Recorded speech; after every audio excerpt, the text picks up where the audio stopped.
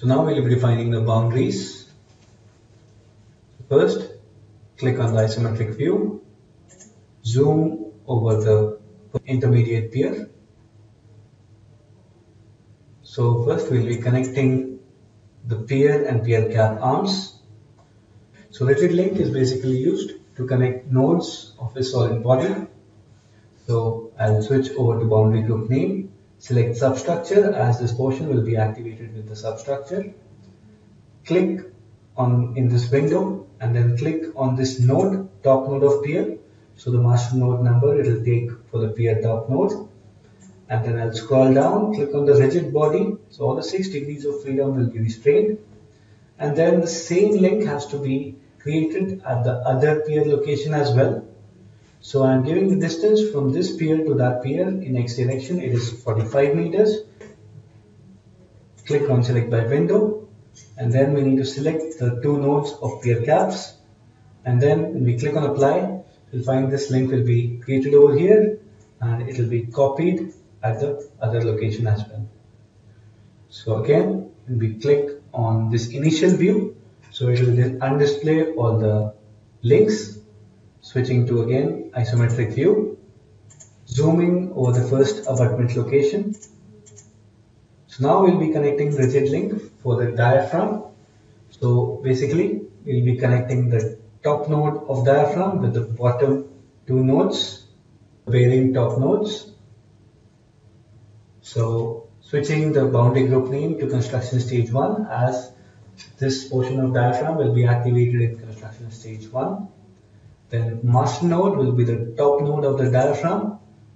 And scrolling down.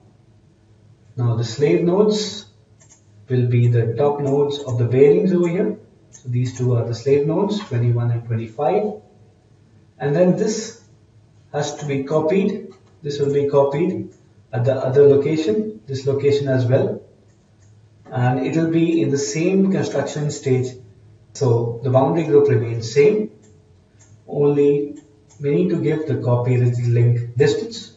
So this distance is going to be 39.75 from this abutment bearing location to the pier location. We click on apply. So this link gets generated. Same way we will be generating the link for the second intermediate pier.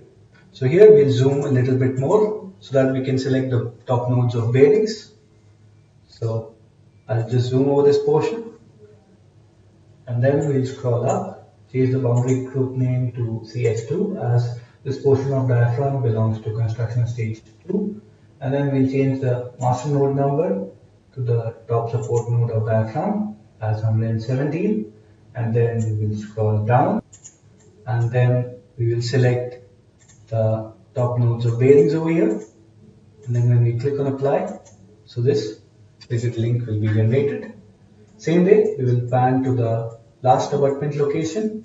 So for this diaphragm as well, we will change the boundary group name to CS3 as this portion will be activated in construction stage 3. And then the master node number, just click in this box and click on top node of the diaphragm. So it will take it as 158 and then we'll scroll down and again we will select the 2 top nodes of bearings over here and then click on apply. So the rigid link is generated. Again we will just click initial view. So this will switch the view and inactivate all the links which were displayed. I'll close it. Next we'll be defining the elastic links. So I'll switch over to elastic link. So this is used for the bearing definition. So this is the bearing arrangement drawing. So if you see, this is the fixed pier and this is the fixed bearing. This is the transversely free bearing. Then this is the free bearing. This is longitudinally free bearing. So these bearings we'll be defining in the model. So first we will define this free bearing and we will copy this bearing link to the other 2 locations as well. Same way we will be defining the second bearing over here. So here we will select the boundary group name as sub, as we will activate all the bearing links with the substructure itself. Scroll down. So over here for the first link, which is the free link, we will give SDX value as 1 e raised to power plus 8, 10 raised to power 8 kilonewton per meter as the vertical stiffness of the link. We will just zoom over the free bearing. So this is the bearing, these are the two nodes. So here SDY and SDZ corresponds to the transverse stiffness and longitudinal stiffness of the bearing. SDX is the vertical stiffness. So SDY, I'll give a very less value, that is 10 kilonewton per meter, and SDZ as well, I will just give 10 kilonewton per meter. So the bearing is free to translate in Y and Z direction, as well as free to rotate in any of the directions. Then I will just scroll down. I'll check on this copy elastic link option. So the same link exists at the intermediate pier 2 location as well as abutment location. So in X direction, those distances are 84.75 meters and 39.75 meters. Then for creating this bearing, just click in this two nodes box. Click on the first node and click on the second node. So this generates the bearing. So you can see the axis as well. X is the vertical axis.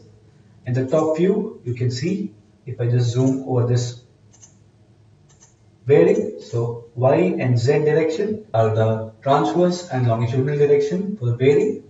Same way, this bearing is created over here and copied at these two locations. Now I'll switch to again isometric view. I'll zoom over the second bearing location. So these two bearings.